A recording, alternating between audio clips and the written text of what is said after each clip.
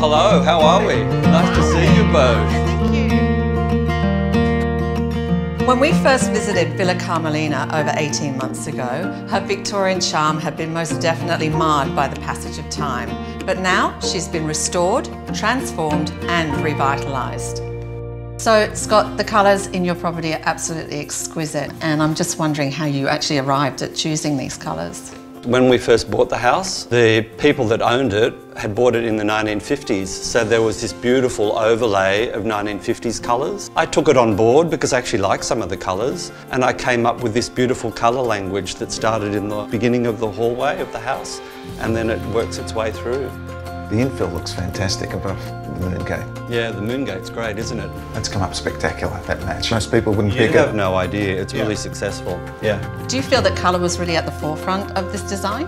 Yeah, it was integral. Colour in architecture to me is part of the architecture. So I wanted to cocoon this space in the most beautiful old pink colour, then hinting up underneath, I love it, we call it lemon chiffon. It feels like there are some quite bold colour choices in here, but it doesn't feel overwhelming. So how have you achieved that? Because the terrace is big architectural bones with high ceilings, I could do walls and I could do the ceiling in these beautiful colours. But that was balanced out because the materials and finishes are very neutral. Terrazzo, hemlock, masonry blockwork walls. There's this really nice balance.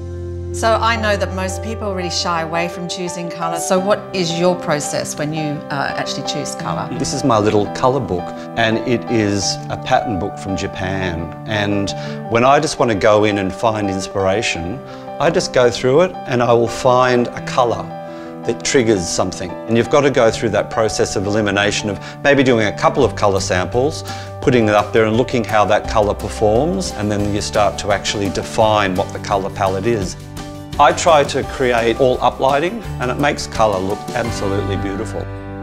I know you're a big believer in sustainability in design, so how do you see those two going hand in hand? One, being an architect, two, just being a person that is interested in the beginning with the environment about buying things. Everything in this house is like 25 years old, the furniture. They're the things that have been collected.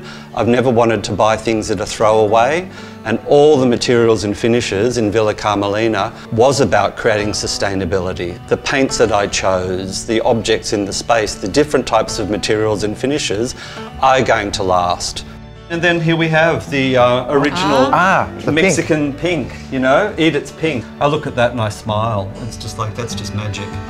To me, colour is such an inexpensive way of changing a space. Explore it. It's not as hard as what people think. Just painting things white, it's like, well, you haven't really tried. What's the joy? Exactly, colour brings so much joy. So much joy.